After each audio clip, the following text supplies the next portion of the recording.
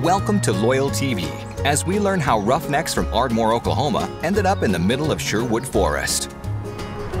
About the summer of 1942, DRC Petroleum in the UK met with members of Parliament, and they discussed the dire consequences that Britain was facing because of lack of petroleum products.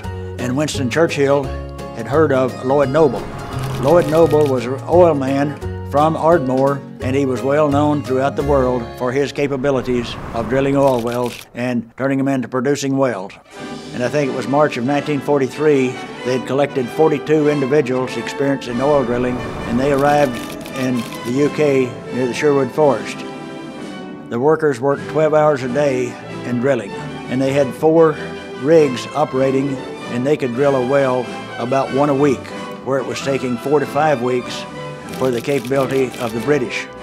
And by the time the one-year agreement was up, the agreement was to drill 100 wells. The Yanks had drilled 106 wells, and I think 97 of them were producing.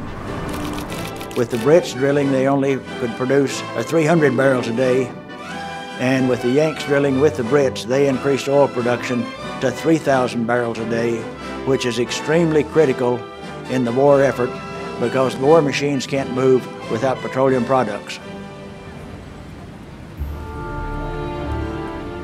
There was one sad part about all the drillers. One of the individuals fell from the rig and died. He's buried in Cambridge American Cemetery in the UK. He's the only civilian buried in that American cemetery. The rest of them was able to come back home to their families because they knew they had done their job in producing oil. Throughout the world, throngs of people hailed the end of the war in Europe. Well, first of all, it probably saved Great Britain, and if we'd lost one of the major allies during World War, it would have had major impact worldwide.